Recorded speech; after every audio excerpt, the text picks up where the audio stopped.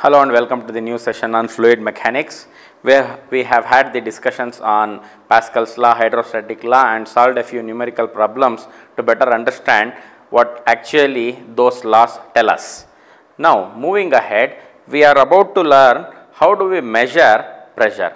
As I have told you, we have 5 types of pressure. Absolute pressure, which has absolute zero or complete vacuum as its base, or that actually is the zero from which we measure. And then you have gauge pressure, which has atmospheric pressure as its base, or that is also called gauge zero. Atmospheric pressure is said to be the gauge zero. All the available gauges that we use to measure pressure have atmospheric pressure as 0, and whichever pressure is below atmospheric pressure, you measured using a gauge, mechanical or electronic or some other instruments, whichever gives us the pressure below atmospheric pressure are termed as vacuum pressure or negative gauge pressure.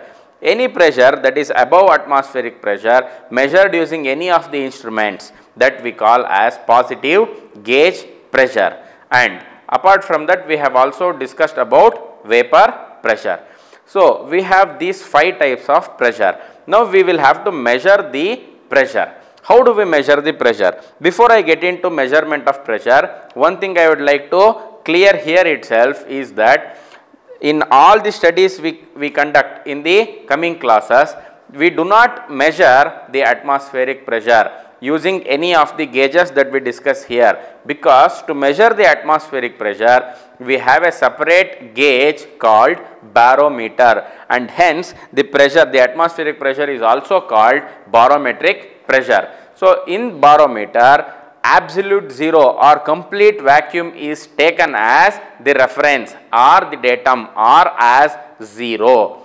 From that 0, the measurement of atmospheric pressure takes place using barometer, and usually the atmospheric pressure is taken as 101.6 kilopascals or kilonewton per meter square. And for all the gauges that we study now and onwards, atmospheric pressure is taken as reference or datum, and hence it is termed as gauge 0. So, whichever instruments that we learn now will have atmospheric pressure as the reference, and we use different instruments to measure the pressure, and whatever pressure we get will be either above atmospheric pressure or below atmospheric pressure.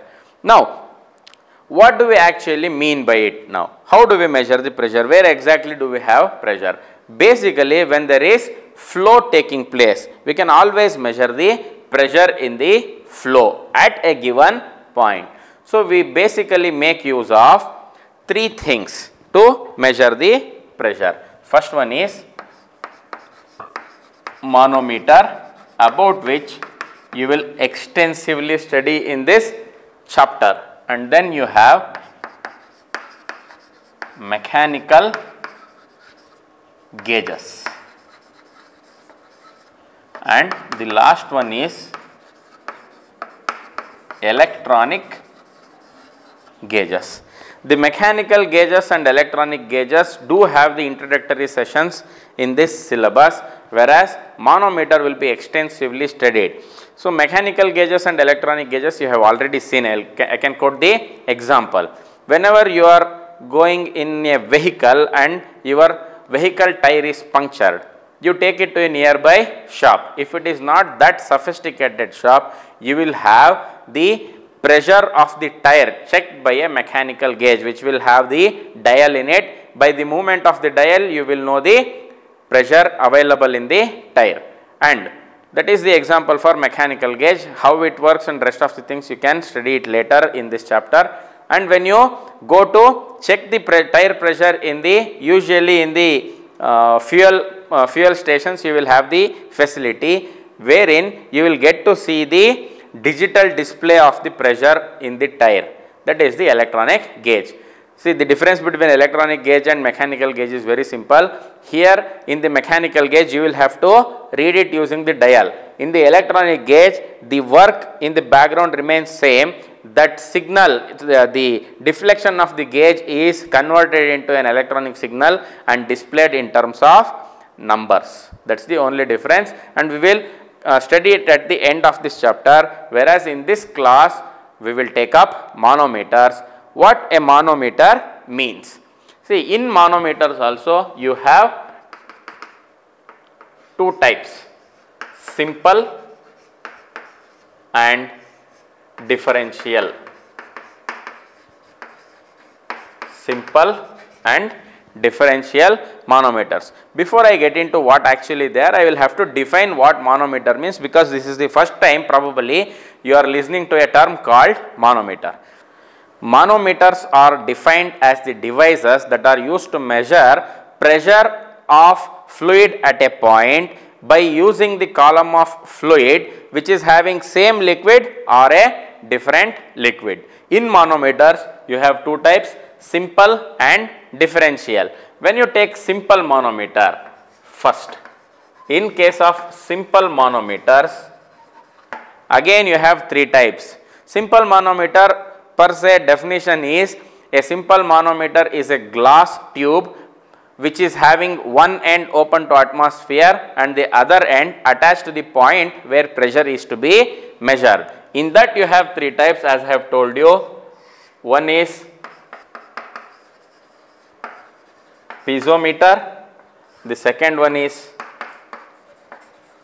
U-tube manometer, and the last one is single column manometer, of which again piezometers you will study a little, single column manometer also you will study a little, whereas U-tube manometer you will study it extensively. So what is a piezometer? Piezometer is the simplest of all manometers. It is a single glass tube which is having one of its ends open to atmosphere and the other end connected to point where pressure is to be measured. I will show you how exactly it works, and I will move on to U-tube manometer. U-tube manometer is a simple manometer which is having a bent glass tube into U shape. A glass tube is taken and it is bent into U shape. One end is attached to a point where pressure is to be measured, other end is open to atmosphere. And single column manometer is an improved version of U-tube manometer which will have a reservoir kind of a thing in one of the limbs of the manometer and the other end is open to atmosphere. So I will first take up the piezometer, and in case of U-tube manometer we will study two cases. One case is to measure positive gauge pressure using U-tube manometer, and the other case is to measure negative gauge pressure or vacuum pressure using U-tube manometer, and then I will take up single column manometer. There are a few concepts that you will have to understand before you learn about those things. I will first take you to piezometer.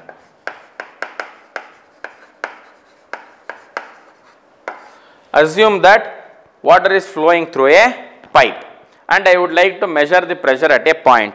Now assume that this is the pipe. Water is flowing through this pipe and you will need to measure pressure at this point. So what I actually do is, I will open a hole in the pipe and I will attach the piezometer, one end of the piezometer to this point and the other end is open to atmosphere. To represent that, what I will do is, I will take the cross section of this pipe. How does the cross section of the pipe look like? It will look like a circle. So I will represent the cross section of the pipe like this, and I have kept this part open. This is the point where I am going to attach the one end of piezometer. So I will attach the piezometer to this part, and piezometer is nothing but a simple graduated glass tube, one end of which is connected to point where pressure is to be measured, that is here. Assume that this point is A and it is full of water, and other end of the piezometer is kept open to atmosphere. Now depending upon the pressure at point A, there will be rise in the level of liquid in the piezometer. Assuming that you have the positive gauge pressure here, that means pressure in excess of atmosphere, because if it is open to atmosphere, what happens is the pressure at this point is nothing but atmospheric. Only if the pressure at point A is in excess of atmospheric pressure, there will be rise in the level of liquid in this tube, say H.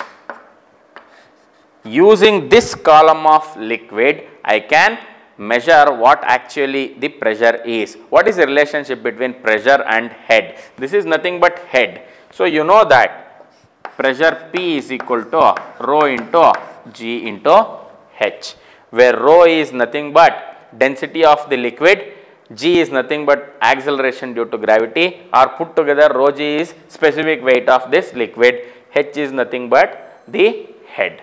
So, this is the simplest of piezometer because you are only taking one reading, that is head, using which you will get the pressure. So, this is the measurement of pressure at a single point.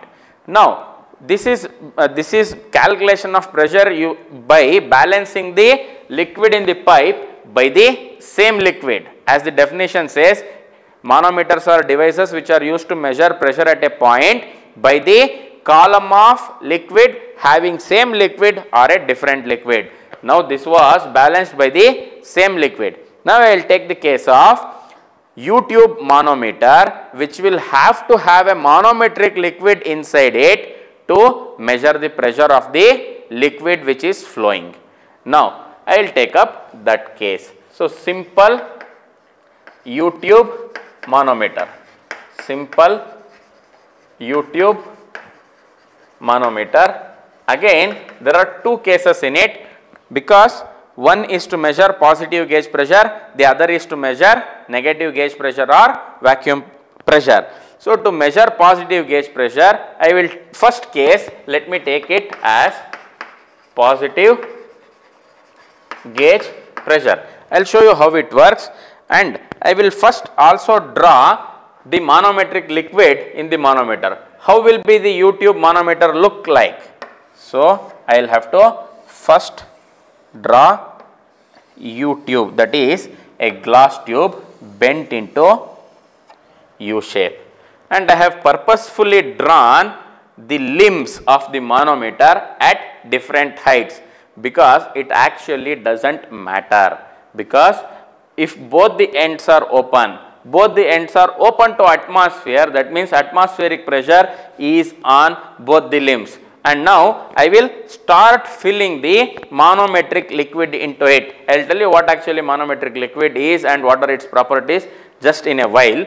First, I will start filling the manometric liquid. By virtue of same pressure being on both the ends, the level of liquid inside both the limbs have to be same.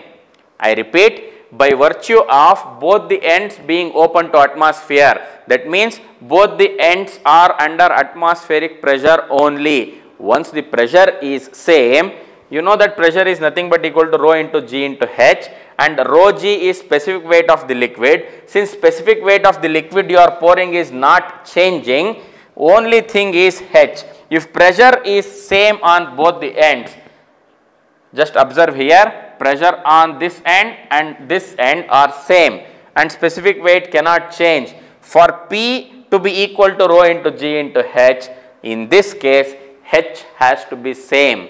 That means, if it is open to atmosphere, pressure on both the limbs are same, and hence the liquid that you pour inside as manometric liquid will have to form same level, I will show you that.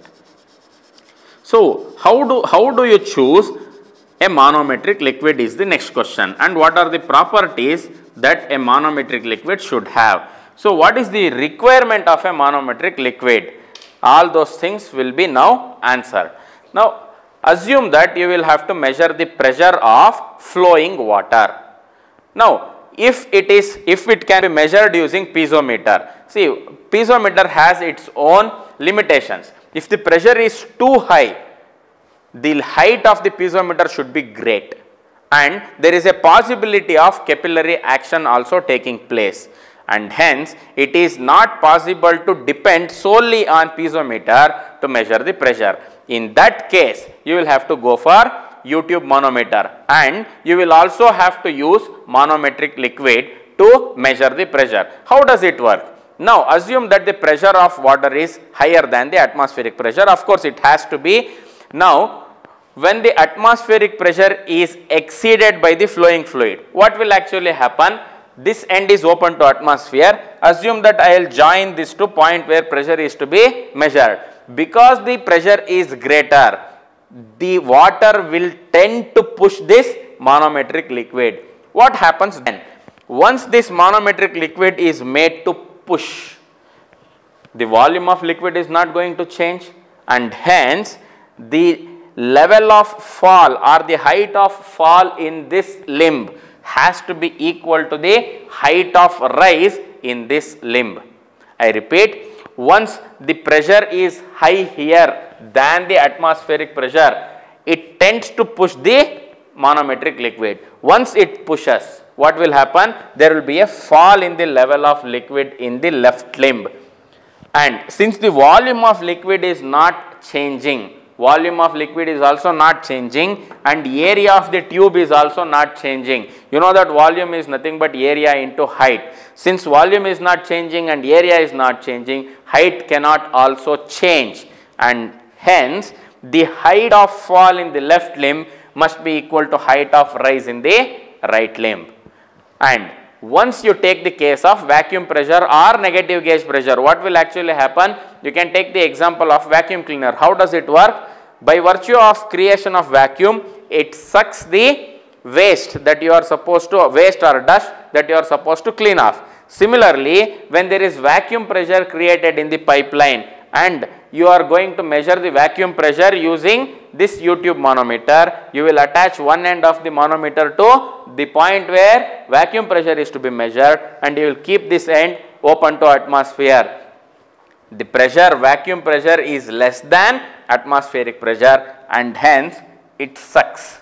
So when the manometric liquid is sucked up in the left limb, the height of rise of liquid in the left limb must be equal to height of fall of liquid in the right limb, because of the same reason that volume of the liquid is not going to change, as well area of both the limbs is not changed, and hence height has to remain same.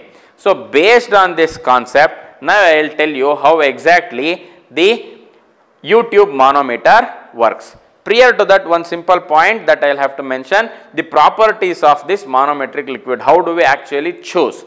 Now, manometric liquid should be usually having higher specific gravity than the liquid whose pressure is to be measured.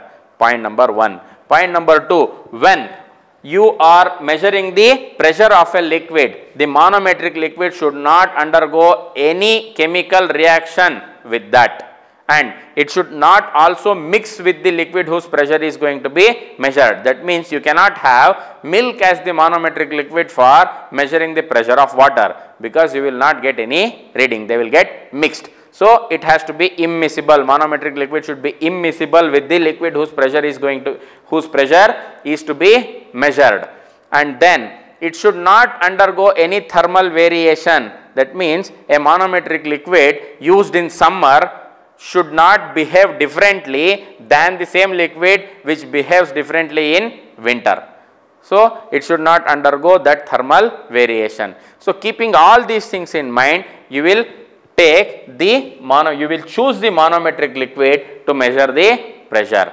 And moving ahead, in most of the cases when you are measuring the pressure of a fluid, mercury is taken as the manometric liquid for the sole reason that it is said to be liquid metal. It is having the highest specific gravity amongst liquids, which is equal to 13.6, and hence it will always be immiscible with other liquids. It will always have higher specific gravity than other liquids, and if it is not going to chemically react with that liquid, it is good to go with that liquid. Also, one more property that manometric liquid should possess is that it should be sensitive enough to measure the pressure. You cannot have liquids that behave abruptly with the pressure. It has to actually be giving you the value of pressure depending upon the variation of head. So based on this we will choose the manometric liquid. Now I have taken U-tube. I have told you another concept, that wherein the two limbs are open to atmosphere, both the limbs are under same pressure, and hence the liquid you pour into that will have to form the same level in both the limbs. You must also remember this. Now such U-tube filled with a manometric liquid is used to measure the pressure at a point which is positive gauge pressure. Assume that that point is A and it is filled with some liquid which is having specific gravity. Since I have named that point liquid as A, or I will simply name it as 1, liquid 1, S1, density of rho 1, specific weight of gamma 1. These are the properties of this liquid. I have told you that it is in excess of the atmospheric pressure. The pressure of flow is in excess of atmospheric pressure. I will also take a manometric liquid which is having specific gravity greater than that of the liquid whose pressure is being measured, density be rho 2 and specific weight be equal to gamma 2. Now what actually happens when it is positive gauge pressure? For this purpose I have brought a simple experimental tube. I will come very near to the camera so that you can visualize this. Observe this. You have a tube bent into U shape. That means both the ends are open to atmosphere. So what has happened, irrespective of the height at which you keep them, irrespective of the height at which you keep the two limbs, now I will intentionally have at different levels. So what is happening, you can observe, though they are at different levels, the level of liquid in the tube, can you observe here, the level of liquid in the tubes are in level, are at the same level. I will bring it back to same level. Still the level of liquid in the tubes are at the same level. I will reduce the level here. Still you can observe here the level of liquid in both the limbs are same. So that is what I have done here. I have taken this to be an example for representing manometer. Now I have a manometer filled with manometric liquid. Now this end is open to atmosphere and the left limb is connected to point where pressure is to be measured. For better understanding, what I will do is I will take this to here. See, you can observe here. This is the exact representation that I wish to give. When you measure, when you connect this point, the left hand side of mine, when you connect this to point where pressure is to be measured, what is actually happening? Because the pressure in the left limb is greater, obviously that will push. The pressure due to flow of water will make the manometric liquid pushed and there will be a fall of level of liquid. I will show you now if you want. I will come very near to it. See, observe here, I will push.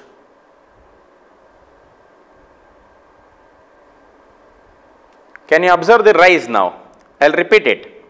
I am giving pressure in excess of atmospheric pressure.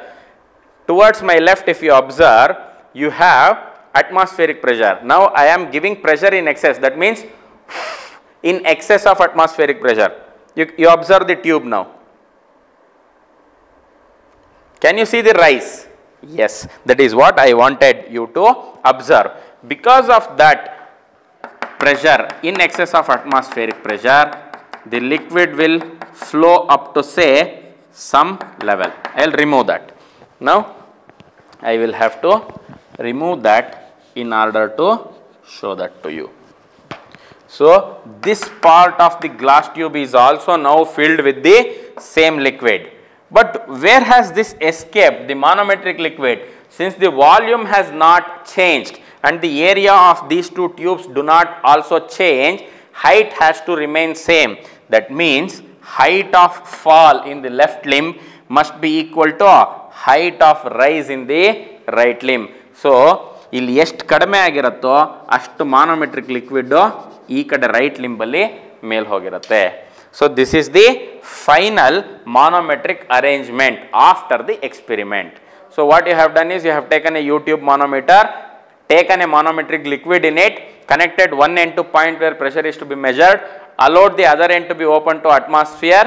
Since the pressure in the flow was in excess of atmospheric pressure, it pushed the manometric liquid in the left limb, and the level of fall in the left limb is nothing but equal to level of rise in the right limb. Now I will show you how do we measure pressure using this manometric arrangement. For that you will have to choose a datum line. What is a datum line and how do I choose the datum line? You must have one thing in mind, that the pressure in the horizontal line is not going to change. That means pressure in the horizontal direction is equal, and hence if you can take a horizontal line in such a way that below that line you have the same liquid, that is nothing but your datum line. Search for that point wherein if you draw a horizontal line across the manometric arrangement, you will have same liquid below that. If you can see, this is that line. If you draw a line, say y, a horizontal line y, you can observe that below y you have the same liquid for same height in both the limbs. So this forms the datum. Since you know that pressure along this line should be same, that only means to say pressure above y in the left limb must be equal to pressure above y in the right limb. This is the golden rule that will help you in solving a lot of numerical problems, as well understand the concept of pressure measurement.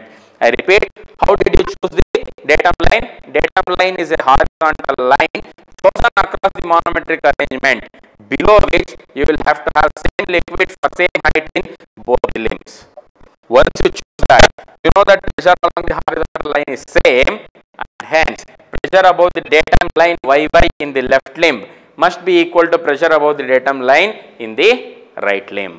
So I will first write that, which will help you understand this concept. What is that? Pressure above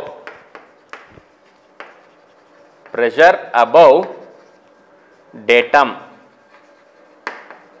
in left limb.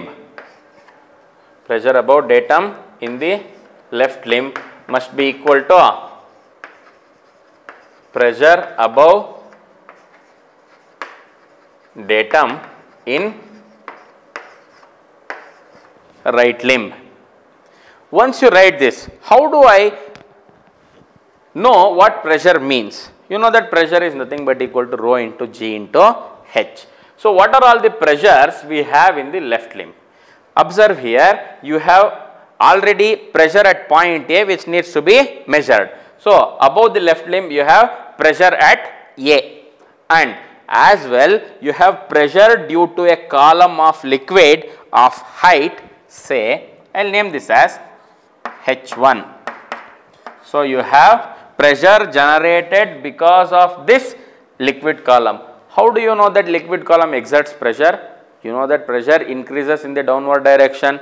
Now you have liquid for this side, that only means to say that at this point pressure is due to liquid column of height H1, and from here to here there is no variation of pressure, and above this you have another liquid, heavier liquid for say height H2. So these are all the pressures that you will have to consider. Pressure above the datum in the left limb, or pressure due to flow, that is PA, plus P into plus this pressure rho into G into H1, or rho 1 into G into H1. This must be equal to pressure above the datum in the right limb. So here you can observe pressure above the datum in the right limb is rho 2 into G into H2. I will write that, and at the end of writing that I will also introduce you to a concept called gauge equation, which I will be extensively using throughout this chapter, which is the easiest option to write the pressure equation and measure the pressure using the manometric system. So, first pressure above the datum in the left limb. What is that? Pressure at point A, PA. Horizontal direction, no variation, you already know. When you come vertically downwards, pressure increases. That is what hydrostatic law has told us. Plus, what is the pressure because of this liquid column? It is nothing but rho 1 G H1, because you know that pressure is nothing but rho into G into H. So, pressure at this point must be equal to rho 1 into G into H1. This must be equal to pressure above the datum in the right limb. So, you have only liquid column of height H2 with the heavier liquid. So, pressure generated is rho 2 G into H2. So, you wanted to find out what is the pressure at this point. So, pressure at A is given by, if you observe carefully, rho 2 G H2 minus rho 1 G H1. This is the equation to find the positive gauge pressure using the manometric system, simple U-tube manometer. But as I have told you, I will now let you know how do you find out the pressure using gauge equation, and I will also let you know what is the concept of a gauge equation. What is P? P is nothing but pressure. Pressure is nothing but rho into G into H, and by virtue of the problems you have solved in the previous class, you know that you can keep the pressure generated by any liquid in terms of head of water. How do we do it? I repeat, you can keep the pressure generated by any liquid in terms of head of water. How do we do it? Just by dividing the pressure by specific weight of water. Just by dividing the pressure by specific weight of water, you convert pressure generated by any liquid into head of water. And now if you observe, what is this rho 2 GH2 and rho 1 GH1?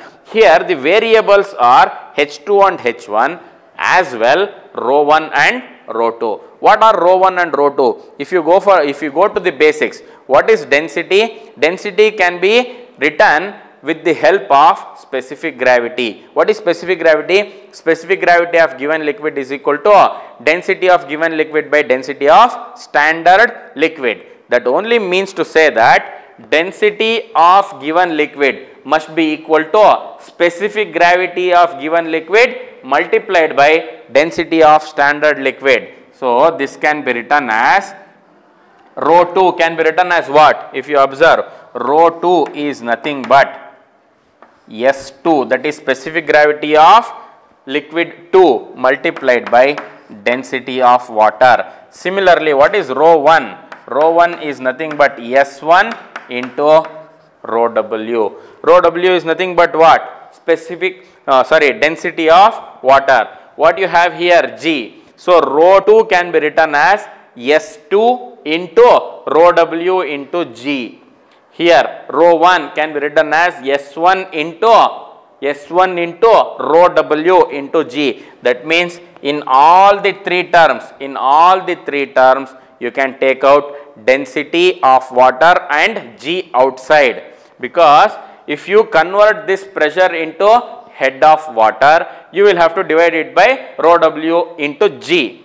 Here you readily have rho W into G. Here also you readily have rho W into G. So, from the entire equation you can take out rho W into G, and whatever is left is nothing but only head of water. This is nothing but called the gauge equation. To write the gauge equation, you have a few things that you will have to remember. So, you will have to convert all the absolute pressures, if at all given, into atmospheric pressure. You must know that. What is an absolute pressure? It will have the complete vacuum as datum. What is atmospheric pressure? It will have, what is gauge pressure? It will have atmospheric pressure as the datum. So, you will have to convert any absolute pressure if given in the problem to gauge pressure. That is the first point. And then you will have to consider all the given pressures in terms of head of water. You will also have to keep the unknown pressure in terms of head of water. Say for example, in this case itself, consider the pressure at point A which needs to be calculated as head of water at that point. So, let HA be the head of water at this point, and you will have to move, you will have to start from one end and move towards the other end, keeping in mind the following things. In the horizontal direction, there is no variation of pressure. In the vertically downward direction, since the pressure increases, take it as positive. And here you always know that since the level of liquids are same for the same height, you will have no variation in pressure, and going upwards pressure is decreasing, and hence take it with a negative sign. This is how you write the gauge equation. Also remember, in the air column, observe here there is nothing, that means you have air. There is no variation either in positive either in horizontal direction or in vertical direction. So, now how do I write the gauge equation? By first step is to convert all the pressures into head of water. Now, I know that pressure at this point is PA, so convert that into head of water at that point. How did I do that? HA is nothing but pressure at A divided by rho W into G. By dividing any pressure by specific weight of water, you will get the head of water, HA. Moving in the horizontal direction, no variation in pressure. Moving downwards is positive because there is an increment in the pressure. You have S1 as the specific gravity into H1. S1 into H1. What I have done from here is I have taken rho W into G outside. S1 into H1. From here to here, no variation. Moving in the upward direction, you have minus. Moving in the upward direction, you have minus S2 into H2 is equal to 0. What I actually wanted was HA. HA is equal to, send it to the other side, S2 H2 minus S1 H1. How do I convert this HA into pressure at A? You have taken out rho W into G from the entire equation. So, you multiply it by rho W into G, you will get PA. Therefore, PA is equal to rho W G into HA, where HA is nothing but this. How have you achieved this HA? If you observe this equation which I had previously written, from that PA you have divided by rho WG, rho 2 GH2 you have divided by rho WG, rho 1 GH1 also you have divided by rho W into G. That is what is this equation. So, when you divide PA by rho WG, you will get HA. When you divide rho 2 GH2 by rho WG, you will get S1 H1. When you divide rho 1 GH1 by rho WG, you will get S2 H2. That is the reason why at the end when you want to get PA, you will only multiply it by rho W into G. That gives you the equivalent pressure. Now, this was about finding out positive gauge pressure using simple U-tube manometer. Before I end this class, in a simple way, I will now tell you how do you measure negative gauge pressure or vacuum pressure using this simple U-tube manometer. So, I will rub this part, simple U-tube manometer, I will take this as negative gauge pressure. How does the setup change? I will show that.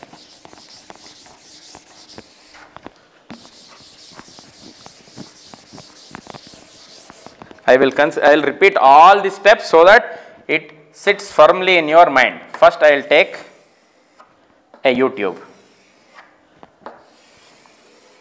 Since both the ends are open to atmosphere, the liquid I fill will definitely be at the same level in both the limbs. We will have same liquid for same height in both the limbs. Now, I will attach this to point where pressure is to be measured. I have told you that this is negative gauge pressure or vacuum pressure. This end is open to atmosphere. You have pressure which is less than atmospheric pressure, what will happen now is this will, again I will write all those things. This is having specific gravity S1, density rho 1, specific weight gamma 1. Similarly, manometric liquid has a specific gravity of S2, density of rho 2, specific weight of gamma 2. Since this has vacuum pressure which is less than atmospheric pressure, the level of liquid, manometric liquid in the left limb will rise. Since it has raised in the left limb, there has to be a fall in the right limb. So, for how much? Fall for how much depth? It has to be equal to the height of rise. Why? Why it has to be equal to height of rise? It is because volume of the liquid has not changed and area of these two limbs are same. Volume is nothing but area into height. Since volume and area have not changed, height cannot change. So, height of rise must be equal to height of fall.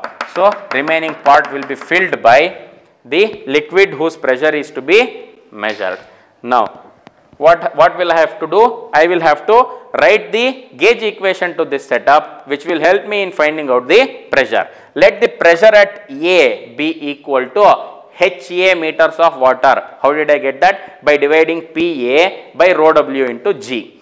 So, I will also have to choose the datum. How do I choose the datum? Datum line is a horizontal line below which in both the limbs you have the same liquid. Let YY be the datum line. So, now once you start writing the gauge equation, start from this point. Let the pressure at A be kept as HA meters of water. Moving in the horizontal direction, there is no variation in pressure. But when you come down, you have liquid with specific gravity S1 for a height of H1 and manometric liquid for a height of H2 in the left limb, and there is nothing above the datum line in the right limb. Now, HA is the pressure at this point. Moving in the horizontal direction, no variation. Coming downwards is positive. So, plus specific gravity of this liquid is S1 for a height of H1. Still moving in the same direction. So, it is positive. So, you have liquid of specific gravity S2 for a height of H2, and from the datum line no variation till the datum line in the right limb, and above that you have nothing on the right limb. So, this must be equal to 0. So, you wanted to find out the pressure at A. So, HA is equal to minus S1 H1 minus S2 H2. If you have to measure pressure, multiply it by rho W into G, that is nothing but specific weight of water, rho W into G into HA. Negative sign just indicates it is vacuum pressure. I hope these basic concepts have reached you, and if you have any doubts you can always get back to me, and in the coming classes we will go with further details on manometers. Thanks for the patient listening. Good day.